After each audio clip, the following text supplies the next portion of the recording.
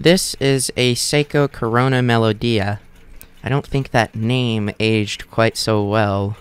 Though nonetheless, Seiko Corona Melodias are alarm clocks.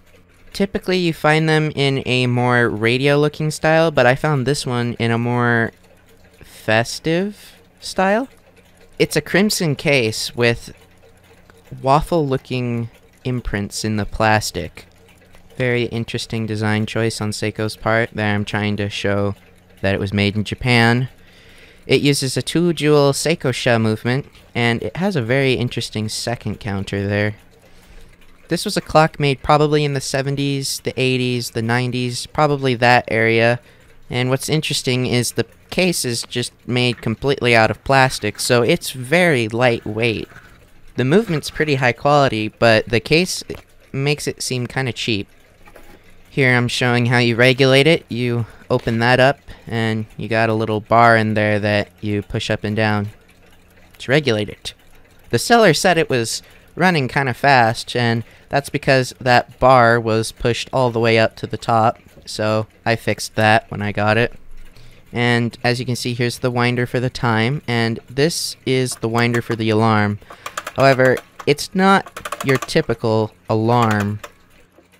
These Seiko alarm clocks are actually unique in the fact that they play music boxes instead of a bell for the alarm. This one plays Swan Lake. Note the 3 notches on the knob. The blue one is the on-demand feature.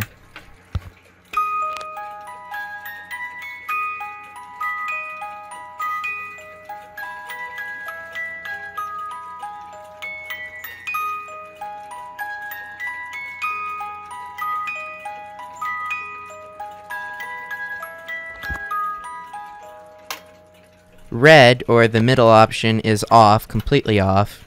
And the green is so that you can play it as the alarm. Here I'm going to demonstrate now. I'm going to take the alarm hand all the way around to 12, and you'll note that it starts playing once I reach 12.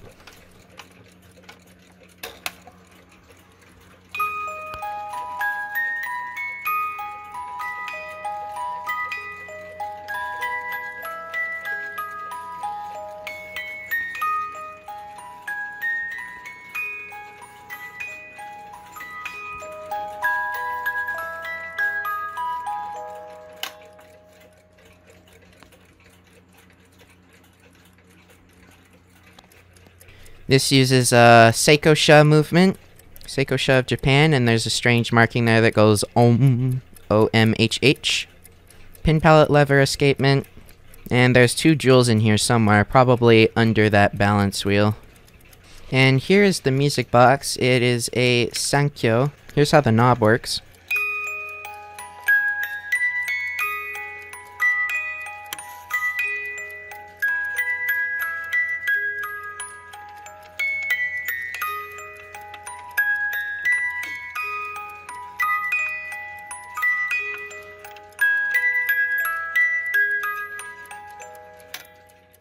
Now here's when I set it to the alarm function. Now I'm going to do my best to take the alarm hand around the dial.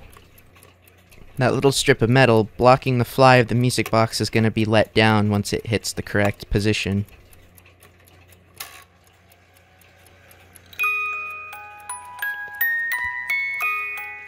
And then once the time passes the selected hour, that little strip of metal there goes back up and it blocks the fly. And then when you set it back to neutral, that piece of metal there that's now in front of the fly beyond the first strip of metal is what blocks the fly.